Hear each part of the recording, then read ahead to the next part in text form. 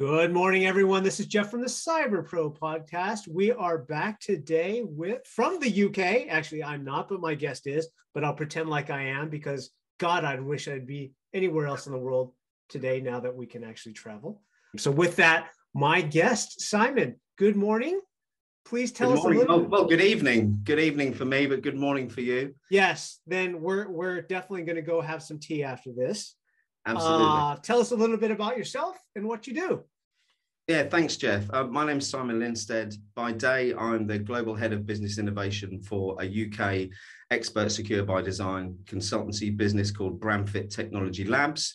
My job basically is to help them bring their product to market, mostly in the US, so you'll be seeing me over there soon. But by evening and by other spare time, and last year I founded a independent community for cybersecurity professionals called infosec.live, which has grown to just under 3,000 people in the last 11 months. And I think it's the first dedicated social media platform for the cybersecurity industry.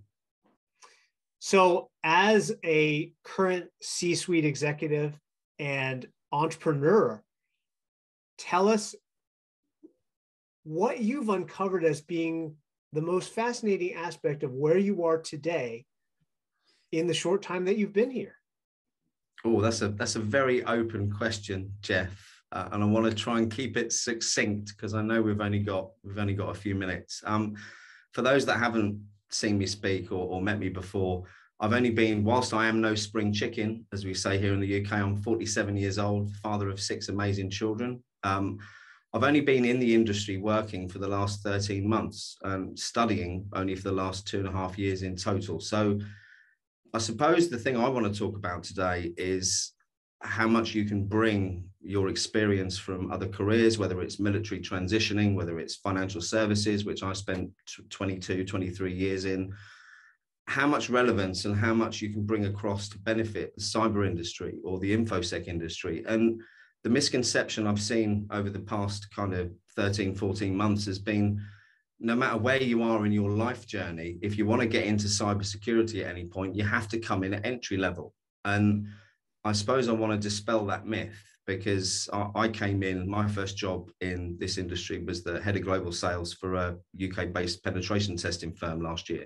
So it's definitely possible is the most important message I want to get across. And going back to what you said, Jeff, the importance of embracing all of our differences and working together globally, that's the only way we're ever going to make any headway. Embracing our differences, but also respecting the experiences and I guess education would be a good word, that preceded it, and bringing those strengths to a new battlefield. Absolutely. When you talk about things like that, we talk about the importance of having the EQ or other soft skills from previous experiences and life. Do you know, it's the fact you say that, Jeff, it's, I kind of flippantly said at the start last year, I founded the InfoSec community, that there was a reason for that. And what I've kind of brought to the table, in my humble opinion, to this industry is 30 years of sales, communication, negotiation, relationship management, business development kind of skills, I suppose, in innovation in a way as well. And I never would have thought at the start of my journey, I wanted to be a pen tester. So I went from being kind of degree qualified financial planner with his own business to wanting to come in and be a pen tester. But after doing that for a year, failing my OSCP and realizing that really the fact I've got ADHD as well, and I can't sit still for more than 10 minutes, it was probably never the right job for me anyway. And I think the biggest learning curve for me out of this whole journey into the industry is I came into it wanting to do something different because I've always loved technology. And I think we'll touch on that a bit later on. But I've ended up doing what I've always done, but I've ended up doing what I've always done in isolation. So from being a business owner where you have to do everything, the bit I've always enjoyed is the people aspect. And when you are a business owner, you lose that to a certain extent because you have all the other stuff to deal with. So now I'm working with a firm of up nearly 50, global professionals. It's amazing because I can focus on what I'm good at. And then when I get asked a technical question, I've actually got someone who knows the answer, which is nice. Yes, we know about the multiple hats that we work as entrepreneurs and business owners.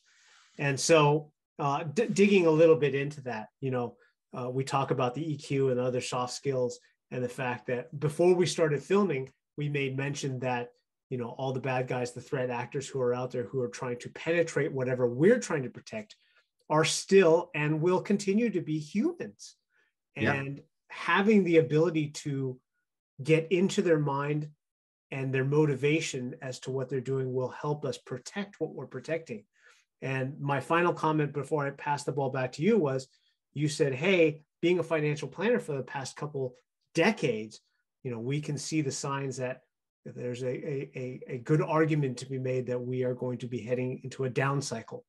We don't know how long it's going to last. Hopefully not going to be too bad.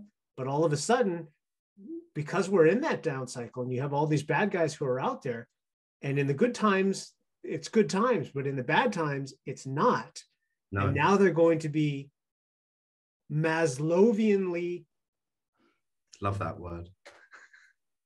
They're going to be driven by the hierarchy of needs you're talking about, which is, if you can't put a roof over your family's head or feed them. I've got 6 children. I'd pretty much do anything to make sure my children were safe. And thank God, or Allah, or whoever it is, I've never had to do that, because I live in a country where, you end up bankrupt and on the streets. You do get assistance. You do get help. As tough as it is, we do get help in our country. And we're very, very fortunate for that. Unfortunately, most people in the UK and other developed nations aren't appreciative of that whatsoever. But, especially if you're that kid who lives in Turkey and you don't have that. And I've got contacts in the infosec.live community. So some of the most talented pen testers I know are, one of them's a Syrian refugee, Mohammed, who now lives in Turkey, and he's gifted, but can he get any work? No, because of where he lives. And I've got Zablon, who's Ethiopian lad. He's 20 years old. He's inspired me more than any person I've ever met with his dedication and determination. Again, he's been banging his head against a brick wall for now 18 months because of where he lives. And as much as the world is a smaller place, unfortunately, it isn't when it comes to this industry and getting work. And I think that needs to be addressed as well. And it's a smaller place, but there are doors, and sometimes those doors, big heavy metal ones, with big locks on. Yeah. So when you talk about these gentlemen that and they're in parts of the world that aren't in downtown London, and they're forced with putting a roof over their heads, now all of a sudden they question what it is they're going to do, and if what they do is good, but they can also do better by not doing good. And the problem is, Jeff, it's, without wanting to condone it, it isn't like robbing an old lady in the street from I suppose, one, what you have to do, and two, you're not seeing the kind of damage that you're doing that you would be from a street robbery, perhaps, which would take a certain kind of criminal. You'd need to be pretty desperate to go out on the street and do that. Where running a couple of scripts, finding some vulnerabilities and sending off a few emails doesn't seem that bad, does it? But we know it is. And in many cases worse. So having those soft skills, having that EQ, we're going to be able to do a better job at protecting what we're doing. And that's the importance of what you're doing and the importance of communities like InfoSec Live. So thank you for that, number one.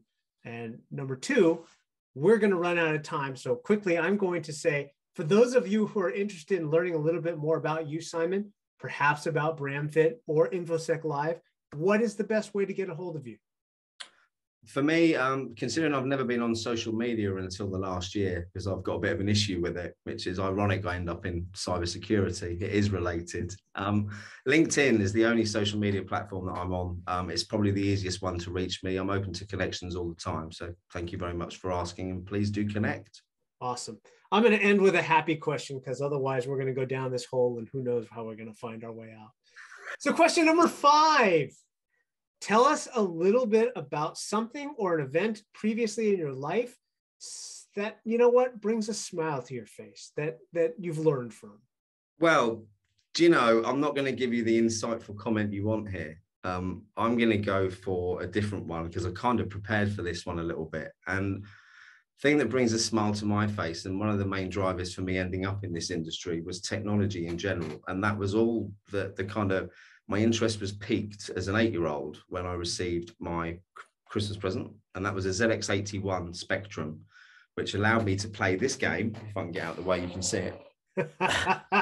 Which is Jet Set Willy. And I've still got a kind of mirrored version on my phone that I play now. So yeah, that is the thing that still makes me smile today. Brilliant. Brilliant. Love it. Simon, thank you very much for your time. We appreciate it, and we wish you well. It's an absolute pleasure, Jeff. Thanks for having me on, and I hope we can catch up again soon. You made it to the end. Thanks for watching the Cyber Pro podcast today. You can find more content here and here and there.